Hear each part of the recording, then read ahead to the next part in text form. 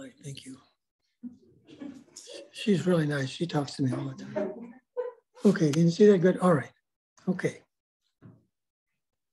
In the name of the Father, and of the Son, and of the Holy Spirit, amen. Our Father, who art in heaven, hallowed be thy name. Thy kingdom come, thy will be done, on earth as it is in heaven. Give us this day our daily bread, and forgive us our trespasses, as we forgive those who trespass against us. Lead us not into temptation.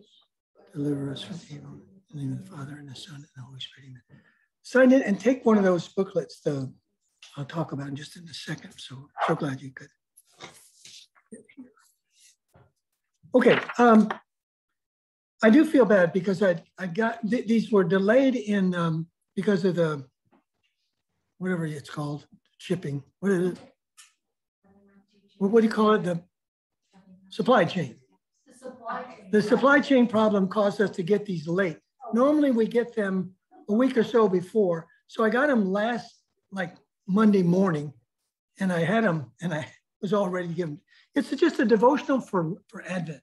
1 page a day. You just read a little bit. It's written by different people. It's a really wonderful little way to meditate each day. And it is a gift of one of our parishioners, the church secretary, Mary Butler. She and her husband were both in the Navy, and I think they both retired. But anyway, they're just a very, very wonderful couple. And for years, she's given me enough to cover the Bible study and the RCIA. So there's one for everybody. I hope you all can use that.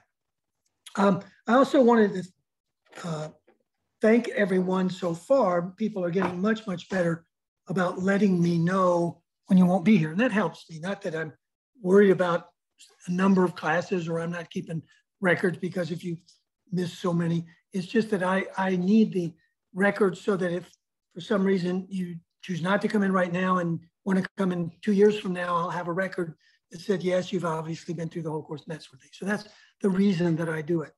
But I'm grateful for people calling me. I got an email, one of our couples, she got called into work tonight, so they couldn't come. And that helps me. Otherwise, I'd kind of wait. I should wait for Logan. I'm pretty sure he'll come. I don't know where he is, but he didn't send me anything. But anyway, thank you for that.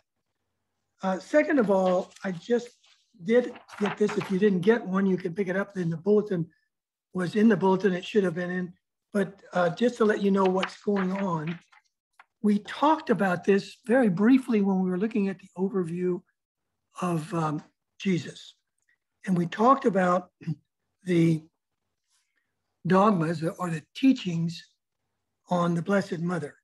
And one of them is that this Wednesday, always on the December 8th, is the feast of the Immaculate Conception of the Blessed Virgin Mary.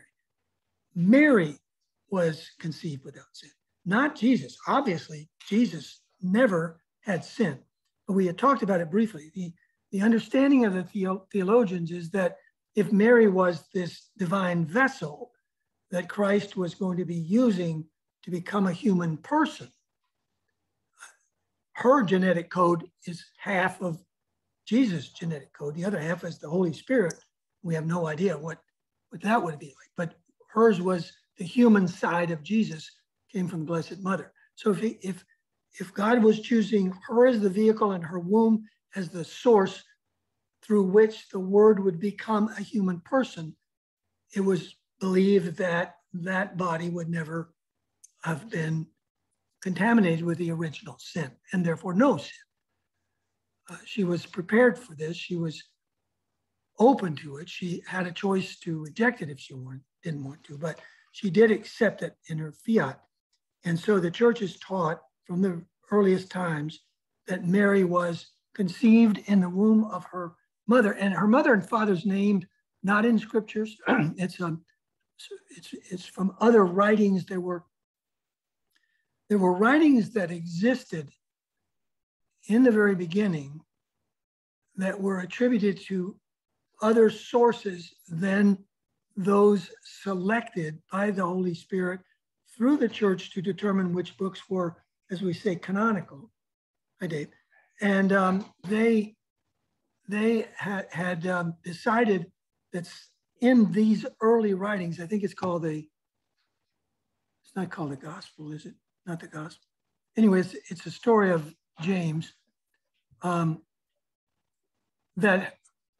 a woman named Anne and a man named Joachim were the mother and father of the Blessed Mother. And there's a story of her youth and all that sort of thing. But it's not canonical. It wasn't declared a book that would make the Bible. It didn't meet the criteria for what the Holy Spirit ultimately determined were the books of the New Testament, 27 books. So it's not required that we believe the story. It's not required that we accept anything in it, but it's quite often accepted by a lot of people in the church, in the hierarchy of the church, bishops, cardinals, that these stories are true. So we get the idea of the Immaculate Conception of the Blessed Mother, and that's what we celebrate. The Masses are for the vigil. Remember, the church sort of adopted in a way the Jewish tradition. The Jewish Sabbath is sundown Friday to sundown Saturday. So we have before Sunday, which is our day of worship, kind of like sundown is the vigil. So the vigil is the night before or the vigil of the morning of Sabbath. So when there's a holy day like this, like any Sunday, the evening mass for that day before counts as one of the places you can go in order to have met your obligation to go to mass. So you can go tomorrow night, 7th, at 7 p.m., or the normal morning mass, 6:30 and 8:30. And then there's a noon mass and a 7 p.m. mass on Wednesday. So usually when there's a holy day, that the added masses are provided. So that way you'll have an opportunity to go. It's one of the 4 or 5 days, I think there's 5 days now, that are holy days of obligation that we're requested to go to Mass. I wanted to ask you all for a favor, prayers more than anything else. I don't think I have told this class, but one of the things you can pray for, or if you have any ideas, that would help Beverly and me a great deal. Our youngest son graduated college a long, long time ago, had an entry-level job, and then finally got to be a director of religious education for 4 years at another parish. He was the director of religious education, his own secretary, and the youth minister. He served under 4 different pastors. I'm not complaining, but they just burned him out. He was the only single man on the parish staff, so anything that needed to be done on weekends, then James could do it. He doesn't have a family. So they just really burned him out. And he started to try to find a different career path. He was going to school, getting his master's degree in theology at the same time he did that for those years. So he got half of a master's degree in theology. But anyway, to make a long story short, he went and decided he wanted to be a counselor, and he got signed up at Marymount in counseling, and he did 2 courses and made straight A's in both, and they decided that he hadn't had enough background to qualify to enter their program. They wanted him to take some more courses. So he decided he couldn't do that. So anyway, he got a job through a friend. He actually was one of our students in CCD. And he went off, got a degree in accounting, and was working at this big school in DC called Moray, which was a big private school, lots of money, big people went there. Very much like the Obamas when they looked at Moray when they decided to go to Sidwell. But it's that kind of place. And this guy was the comptroller, and he ended up having an argument with his accounts receivable clerk. And so he called up and he said, I'll train James. So they hired James as an accounts receivable clerk at Moray, where he processed $28 million a year income. And he never took a class in accounting. And he mastered it. He stayed there for 8 years. No one ever questioned his credentials. Well, then this guy moved from Moray and moved over to Alexandria County Day School in Alexandria, Virginia. And it's a lot easier to get there than to go to Moray. So he asked him to come over and be the accounts everything. So then James went over and learned accounts receivable, accounts payable, payroll, everything. he did that for 4 years, 5, I think. And then some really bright, young, aggressive salesman came and talked the head into disbanding the business office, and they could save so much money on those 2 salaries, and they could do all this accounting for them much cheaper. So the 14th of February, in the year of COVID, he was let go, not fired, let go. He has been looking for a job since February 2020. Applies for everything, but he also has a mild disability from birth that we didn't know about till he was 28 years old. That makes things a little more difficult for him, mainly cognitive things like geometry and those kinds of things. He doesn't understand the same way you would something simple. So he's always embarrassed that he would embarrass himself if somebody didn't know that. So he's got a difficulty in selling himself like I could sell myself, and it's made it harder. But all I'm saying is pray that someone, I just don't think it's ever going to come from the computer. First of all, the computer, if you don't have the right words in your resume, throw you out. And then once you get in it, you're either too qualified or not qualified enough. And it's been hard, but he's working faithfully every single day.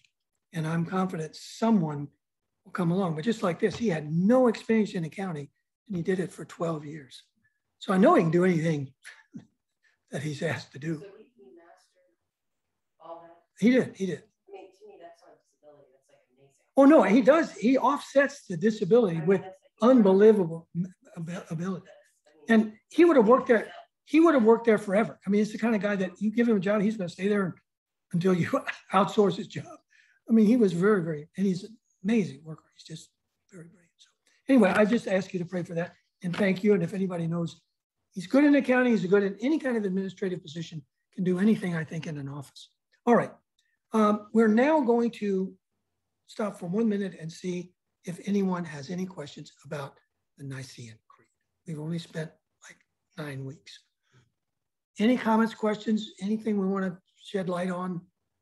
Because remember, you see this is a summary. This is a summary of the faith. And now we're going to look at how we apply it. Anything you want to go back on? No? Let me ask, tonight is the next to the last class. We'll meet next Monday, and then we'll be off 2 weeks. So next Monday will be the last time we'll meet before Christmas, New Year break. So then we'll come back after that. Okay, before I go into this, I want to ask, and it'll make sense in just a second. Have I told you, I have a tendency to tell the same story over and over again. My family holds up the number of fingers that they've heard this. So I have a tendency to do that. My dad had the same weakness. So I don't remember class after class after class whether I told you the stories or not. 2 stories I'd like to relate. If I've already told you, I'll just highlight them. But if I haven't, I'll tell you. Did I tell you the story of when I was first smoked cigarettes as a 6-year-old? No, I didn't tell that story. Oh, great. Can't wait to tell the story. What about, did I tell you the story about my grandfather, who was a Methodist minister who preached against smoking? No, okay, all right. This is great. Then this will make sense. All right. So here's where we are. We're going to begin a 4-week study of the commandments. Now, this is why I think it's really cool. Once again, in Catholicism, because it's been around for 2,000 years, people have really done a lot of thought and done a lot of research and come up with a lot of information that helps you live your life. Now, why am I telling you this? Well, when I grew up, I remember going to church, and I remember sermons. I remember I went to church for sermons. I remember many, many services from both a Methodist pastor and a Baptist pastor, in particular when I went to Wake Forest. And I've been to Billy Graham crusades, and I've done all of those wonderful things, and they were wonderful. But the main structure of forming kind of your conscience seemed to either come from practical experience and intuitively knowing something, or maybe something your parents taught you, or maybe something you heard in a sermon. Now, I don't know where I got the absolute horror of smoking, but it was very early. And fortunately for me, when I moved, we lived in a little apartment in Arna Valley, which is now right off the Shirley Highway. They built all those beautiful townhouses over there near the orthopedic hospital. That's where it was. About 1945, I think, my parents bought a house in Country Club Hills near the Washington Golf and Country Club off of Glebe Road. And my neighbors living behind were two boys. One was older, 1 year older, and the other was 2 years younger than me. The next door was two boys. And the older boy decided that he and his brother and I were going to steal a carton of Chesterfield cigarettes when his parents were out of the house, and we were going to smoke. So I was a slave of this guy, and so I went along, and I will truly never forget that we would take a cigarette out of the pack and light it, and I don't think we smoked more than 3 puffs. I got sick as a dog. I thought I was going to die. I hated it. But that wasn't the problem. The problem was I had done it. And he threatened to tell my father that I smoked a cigarette at age 6 or 7. And that would have meant death. I mean, that was the most horrific thing you could do as a 7-year-old. So I was this guy's slave for the entire summer. Whatever he wanted done, I did it because he was going to call and tell my parents. Finally, one Sunday, the phone rang, and it was, I have no idea, but it wasn't Bill DeButts, but I knew that it was Bill DeButts. DeButts. So Bill, not Butts, DeButts, yeah, Bill DeButts, and it wasn't him, but I was convinced that it was, so I, in absolute horror and panic, went to confess to my father. And I did. And I can tell you now, looking back, I know he did everything in his power to keep from bursting out laughing. I know he was just, but anyway, he calmed me down, assured me that it was all right. The reason that was a good thing is that I never smoked again. And if you smoke, it stunts your growth. Just think of how little I would have been if I had smoked. But the whole point was that was the conscious fear all of my summer. This guy had this power over me because I had done something that evil. So that's the first story about smoking. The second was my grandfather was a very, very wonderful man. He did preach often against cigarettes, and so did many Baptists. But the big thing was alcohol, because the Baptists and the Methodists never got out of the temperance movement. The 20s, the whole country abstained from alcohol, but those made it a matter of faith. And so the Methodists and the Baptists would not drink. And so my grandfather often talked about that. And I remember my father, who'd been all over the world, was a diplomat, did all this, had awful arguments with my grandfather about Jesus, because my grandfather honestly thought, although he didn't say that, but in my humble opinion, I believe he really believed Jesus never drank anything stronger than Welch's grape juice, which wasn't invented until 1920. If you squeeze a grape and pour it in a bottle, it will ferment. It becomes alcohol by nature. That's the way it works. But he didn't believe that people at Jesus' time, nor Jesus, ever drank any wine. That was real wine. It was like Welch's grape juice. So they had these huge arguments about whether Jesus did that. But I remember those things. And the only reason I'm telling you that is because what I love about what we're going to look at now for the next 4 weeks is how the church has taken the commandments, the 10 commandments, which I was taught as a child, but I could check it off pretty well. You know, did you kill anybody today? Let's see. No, I didn't kill anybody today. So, you know, did you steal anything today? No. So that was it. But the church has taken that and broken it down and developed a way that you can model your life after what Christ is causing us to do as it applies to the commandments. It gives you guidance for moral life.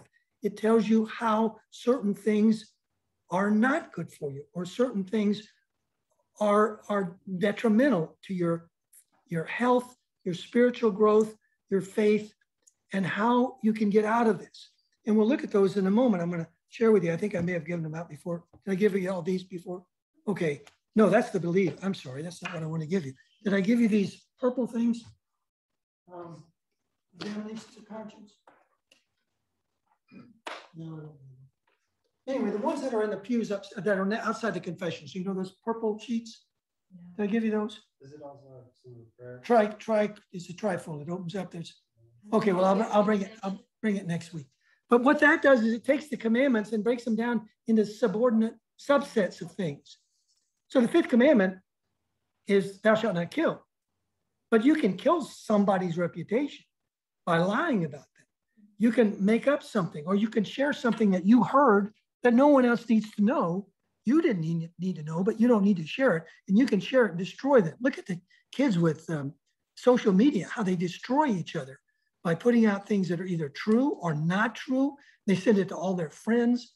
That's a violation of the fifth commandment. That is a perfect act of harming someone's character. So you can destroy a person's character in violation of the fifth commandment. You don't have to commit adultery to violate the ninth commandment. As Jesus even said, you can have serious thoughts about things.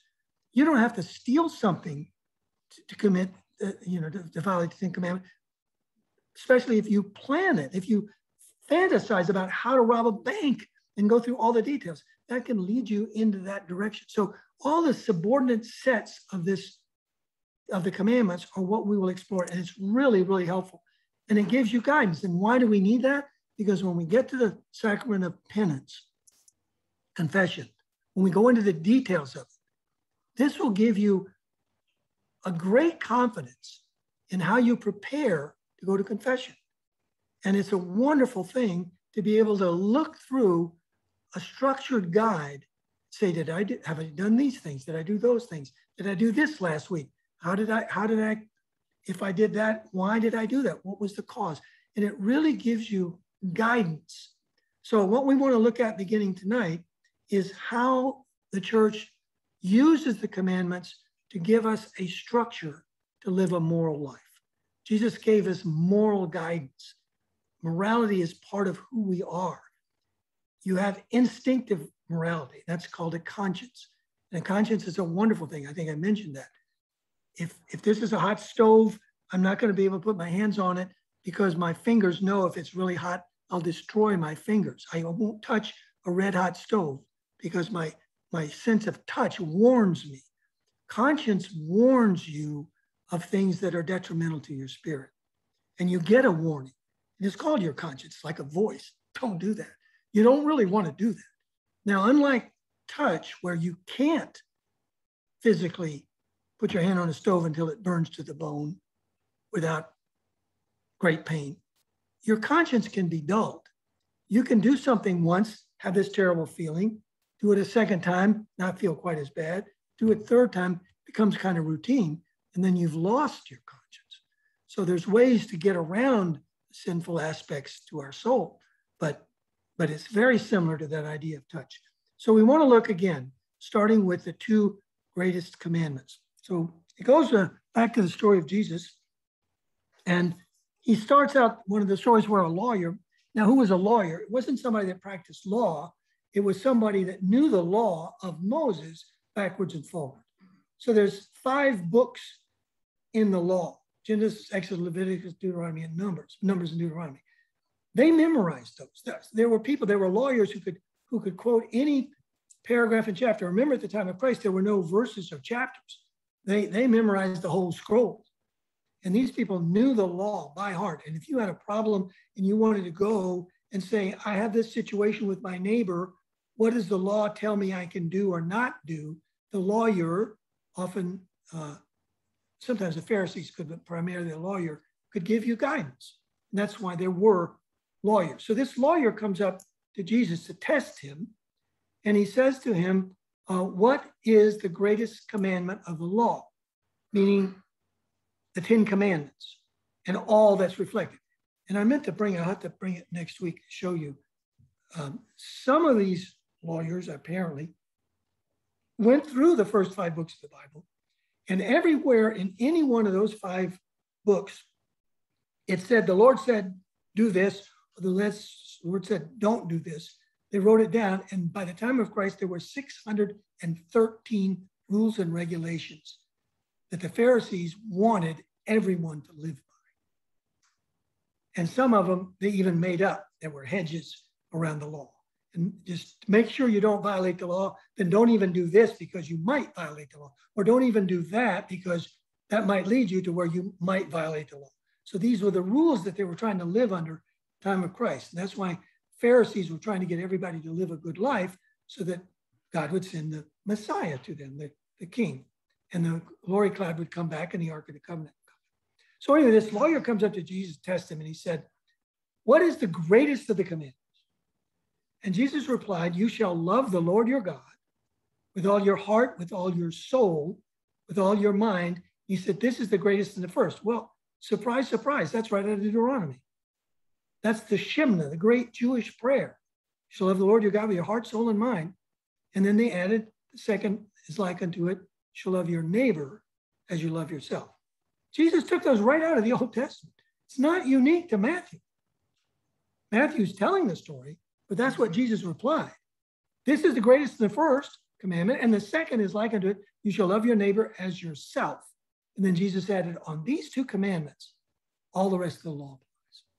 So if you can do those two things, then everything else will fall into place. And so often I grew up thinking everything Jesus said was unique, and everything Jesus said was, you know, the Holy Spirit, and well, he was God. So whatever he said was the word of God and so on.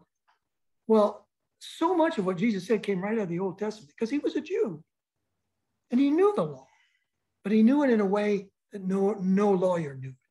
He knew it in a practical way. And that's why the Sermon on the Mount is such an interesting exposure of how to live a life that fulfills the law, but in a different way.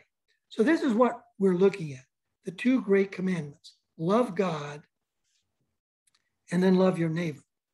And by the way, almost everywhere you hear that, those are the two major issues. Love your neighbors, you love yourself. Well, guess what? John came along and he gave us another command. It's in the Last Supper discourse. I think it's in Matthew 13 or 14, John 13 or 14. Jesus said, I give you a new command. He said, you love your neighbor as I have loved you. Boy, it's hard enough to love your neighbors, you love yourself. It's hard enough to love yourself to start with. I mean, I'm my worst critic. I beat myself up all the time. So I'm not the best example of love when it comes to how I feel about myself, although I've gotten better over the years. But to love your neighbor as Christ loves you, that's Christ loving you on the cross. He gave his life for you. He died for you. No greater love has a man than to give his life for his friend. I told you about the young soldier that died for his friend in my command. That's the ultimate command. But let's stick with loving your neighbor as you love yourself and see how far, at least get as far as you can with that. And that's what we want to look at. So this is the great challenge of these two commandments. Now it's interesting because love and sacrifice, anybody that's been married for any length of time knows, love is sacrifice. You love, love is defined in some cases as doing the will of the other, doing the good of the other. One of the things we talk about in Conference for the Engaged when we gave it is love. I may have mentioned, love's not a 50-50 process. I don't give 50% and you give 50%. Beverly doesn't cook dinner as long as I take the trash out. If I fail to take the trash out, then there's no dinner. I mean, that's 50-50. That's give and take. Now, at the wedding, you give yourself to the other person. And that's why you and your future spouse are the minister of the sacrament. Holy matrimony, the minister is the couple. You pledge yourself to each other. So that love of self-gift is 100%. Will the good of the other. And so it does require sacrifice.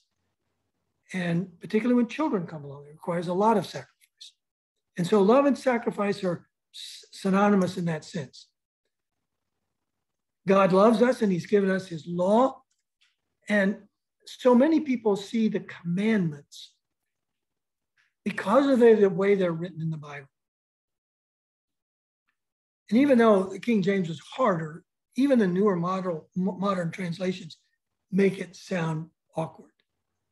Don't do this. I mean, it reminds me as a child that parents, don't play with matches. Why not? They light up. So what do you want to do? You want to play with matches till you get burned. Usually you'll get burned. But there were so many things like, don't play in the street. Where are we going to play? All these rules that seem to be so negative, they seem to be restricting our freedom. I remember we went to a class, Beverly and I went to a class when we were older, with our kids were older, and it was called Parent Effectiveness Training. And it was a class on how to be good parents. And they taught us some really useful things, but one of the things that there was a woman there that was a psychiatrist, and she talked about being consistent, whatever you're being consistent, and don't ever go back on something you've given them. Nonsense, it didn't work. But anyway, she told us the story about her two children. She had a teenage daughter and a 5-year-old. And she said, my 5-year-old was able to open the car door. We didn't wear seatbelts in those days. So when the car would stop, he would open the door and jump out. He's 5 years old. So this drove her crazy because she knew she'd go to Giant, stop in the parking lot, open the door, and he'd jump out. So she got a restraint and she tied him to the steering wheel. Now, today she'd probably go to jail for the rest of her life for child abuse. But her attitude was, I'd rather he get mad at me for restraining him than he becomes a bumper sticker on somebody else's car. So she said, I loved him. So I restrained him till I could convince him not to jump out of the car. So he said, it was a loving thing that I did. But the biggest battle she had was with her teenage daughter. Her teenage daughter wanted to single date at like 15. And the woman said, you know, I'm whatever she was then, I'm 35. I've been through all that. I've been through dating. I got married. I have children. I know what it's like. I know the dangers. I know how dangerous it is out there for my daughter. So I am going in love, restricting her. You can only date in groups until you're 18 or whatever. Well, the daughter hated her. I mean, all her friends were dating and all. But she said, I loved her. So I restrained her. And those examples always stuck with me because the 10 Commandments are God's loving restraints. They're not denying you freedom. They're not meant to keep you from being who you want to be. God created us. He basically has given us the user manual, which we call the Bible, which most men never read the user manual. They always put the daggone thing together and leave parts out. So you don't read it. But if you read it, it's designed to help you live a happy life and achieve the purpose for which God created you, which is to be with him. So there are restrictions, but there should be seen as things that in love help you. I heard a theologian once say, or a professor once say, that the reason God gave the one commandment to Adam and Eve, and if you remember what it was, is don't eat from the tree of knowledge of good and evil. And the reason that he didn't want them to eat of that tree at that point was they were not emotionally, spiritually qualified to make those distinctions. And if they were in charge of making those distinctions, they could really destroy themselves. So out of love, he precluded them from putting themselves in a position that could cause them detriment. So don't eat of this one tree. Well, devil tempted them, and you know the rest of the story in original sin. But it was out of love that he was trying to restrain them. It's out of love he gave us the 10 Commandments. So these should not be seen as heavy-duty baggage. Don't do something you want to do. But I think if, as mentioned this before, I think if we were going to get together and decide to live in a community, and we were all going to live in a communal home, and we were all going to live together and share everything, we would come up with rules. And they wouldn't be far different than the 10 Commandments. So they're really rules of how human beings live together. So God loves us. He gave his law to make us happy and help us to get to heaven. And we know disobeying his laws, we call sin. And it's easy to do. And we said Jesus summed up this law, again, in loving your God with a heart, soul, and mind, and your neighbor as yourself. Now, there's different kinds of of laws, physical law, law of nature. Everybody knows if I let go of this, gravity will cause it to fall on the table. So that's a physical law. There's natural law that human conscience directs. We know certain things are wrong. You would know instinctively. Well, I've got to tell you, having raised 3 children, and then, well, the foster babies were infants. They didn't get in as much trouble. But watching children, they can be pretty mean on the playground. They're not angels. And especially boys, they could get in more trouble.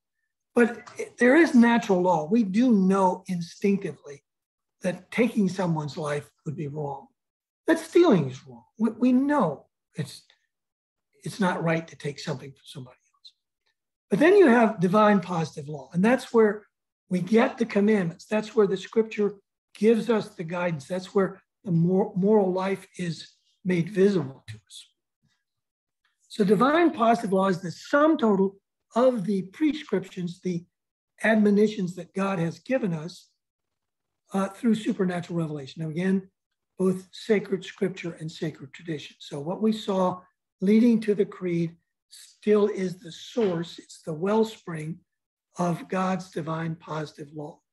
And these rules, these laws govern the way we act, and they help us determine whether the act is going to be good or evil, because God has made it very clear as the source of determining good and evil, which are good and which are evil. We're beginning to witness more than any time in my lifetime as we get further and further away from any divinity in our cultural life. This idea that whatever the majority thinks is morally okay is okay.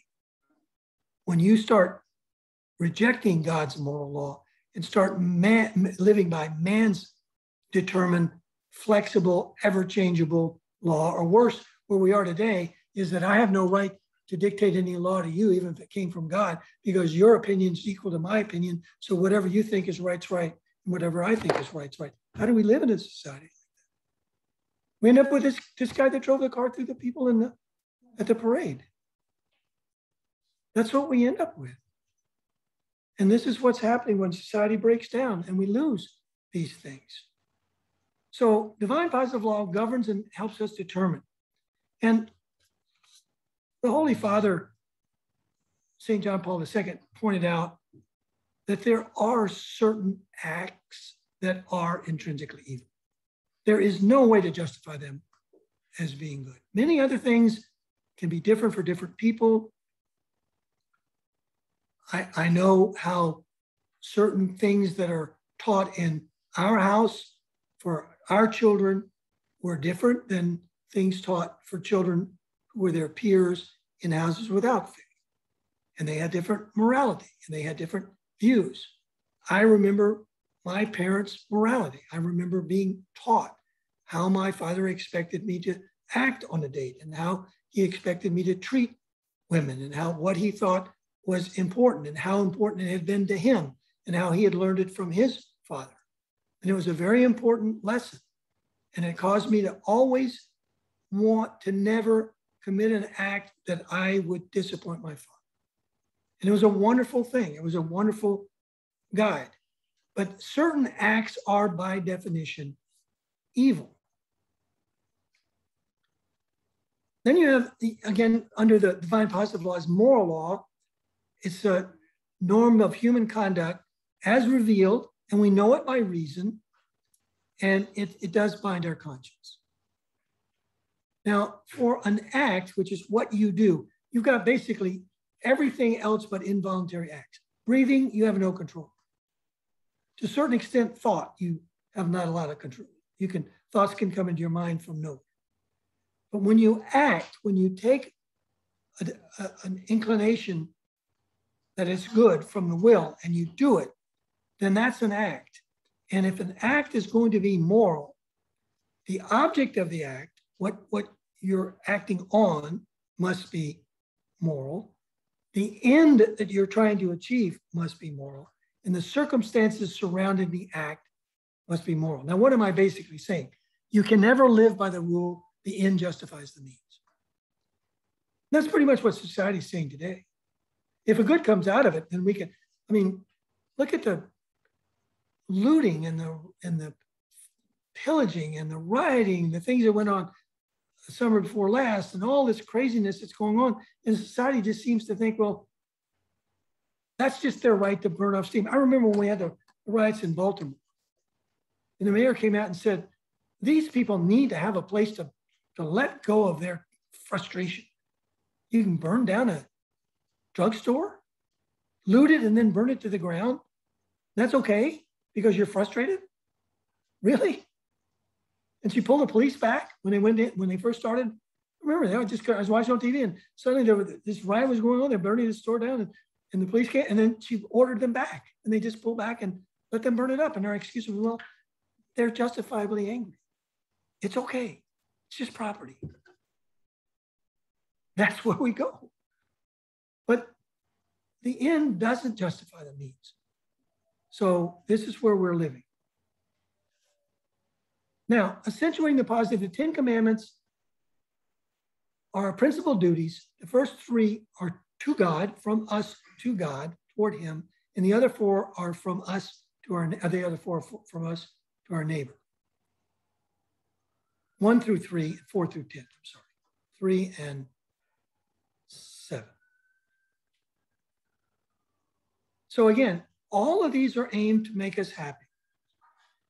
If you live a happy life, if you obey the law, if you live the virtues, remember, you looked at some of the virtues that are listed in here, and you looked at the 7 deadly sins, which is the opposite of those virtues.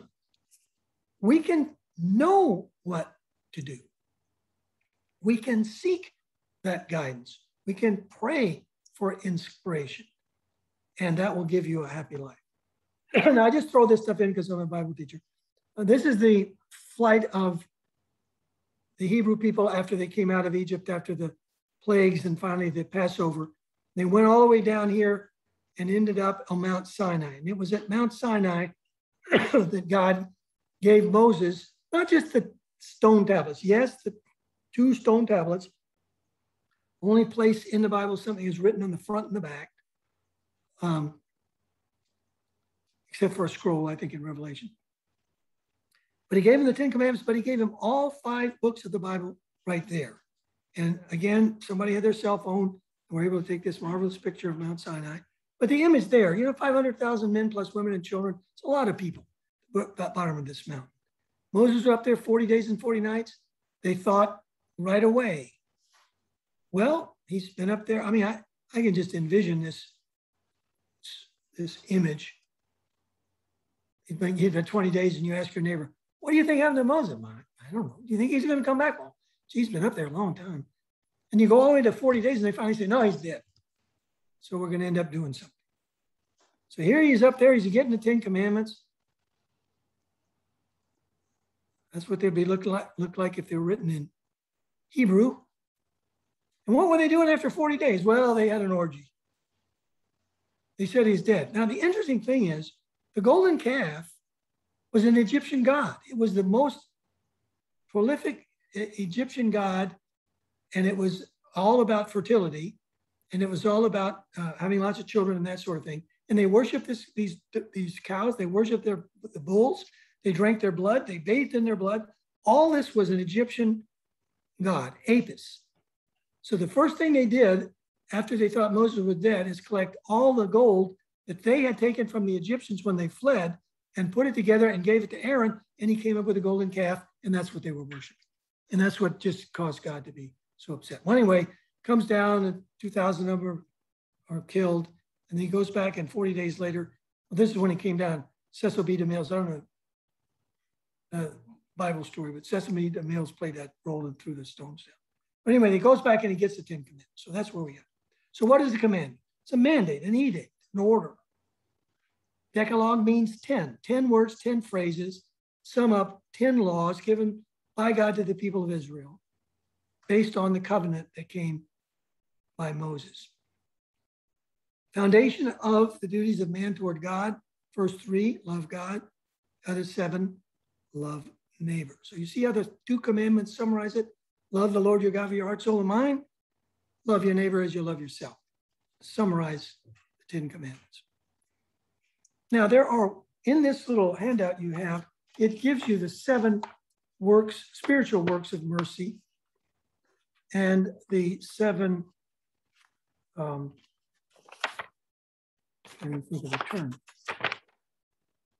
7 sorrowful, I'm sorry, 7,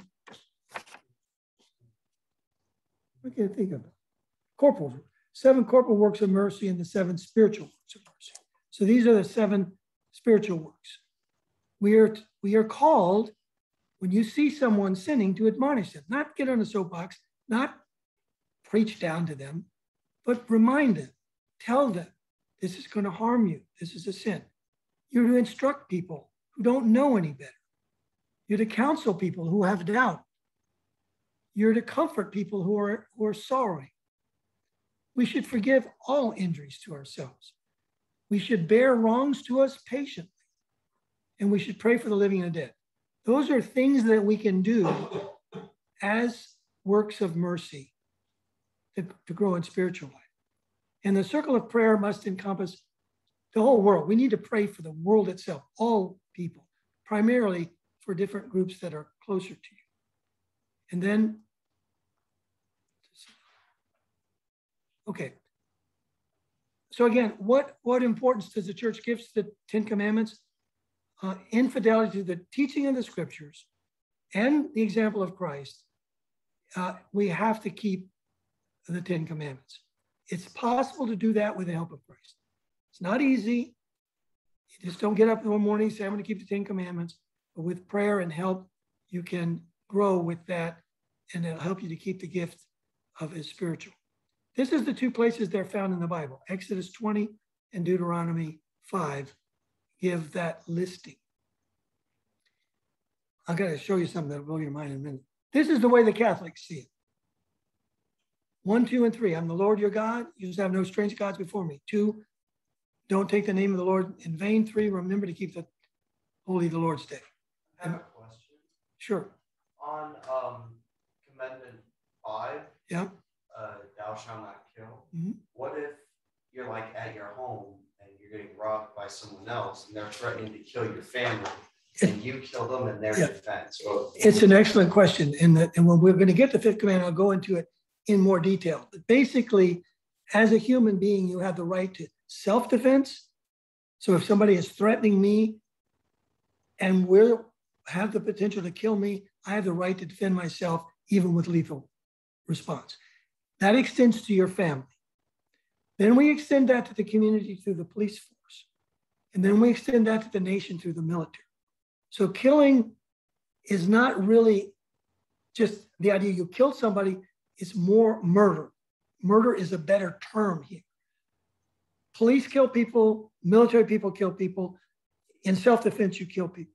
But you can't murder someone, choose to go out and take their life for no reason. We'll talk about that when I get to the 5th commandment, because it's an excellent question, especially for people in the military, because we all know when you're involved in combat, you're responsible for the lives of people on the other side. And you worry about that. Am I being in violation of the commandment?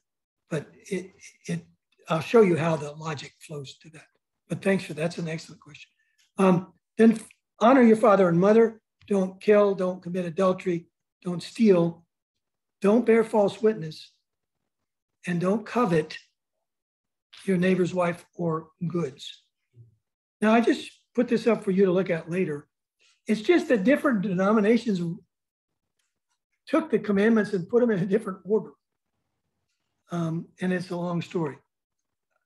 The Catholic version is the one I just gave you. The Protestants, and it's really funny because someone had a license plate that said, do not violate the 6th commandment. Well, the 6th commandment for you is to commit adultery, and for someone else it was to kill. Or I think it was the other way around. It was the 5th commandment. Don't violate the 5th commandment. You shall not kill. The 5th commandment, honor your father and mother. So this bumper sticker said, do not violate the 5th commandment. So the Protestants all thought, why would somebody say that? The Catholics all understood he was talking about murder. But anyway, they line up a little bit differently. That's all I wanted to share there. Okay, so then we want to look quickly at the background of these commandments real quick. I'm the Lord your God, you shall have no strange gods before me. We're called to honor and give glory to God. That's when we worship. It's an act of faith to go to Mass and worship. That's where we adore Christ. That's where we pray to God the Father. That's where we offer glory and honor. We make an act of faith by expressing our belief in God. Father gave a great talk last week about faith. And again, faith is a gift. And you commit to something you can't see or know for sure, as in science. But it's still revealed by God and it's true. So we do need to look at that as we examine our conscience each day. Two things that can be a sin against the first commandment. Apostasy is somebody who believes in the faith and then they walk away from it. And a lot of people do that. And I'm not saying that just because a kid goes off to college and doesn't go to Mass, he's in apostasy, but it can get to that. You can give up on your faith. You can walk away from your faith. You can just say, I don't believe it. I'm going to be secular now. And the other thing is heresy is teaching something that's not part of the faith, something that's not true or that you've made up. You want to hope and love and have a childlike belief.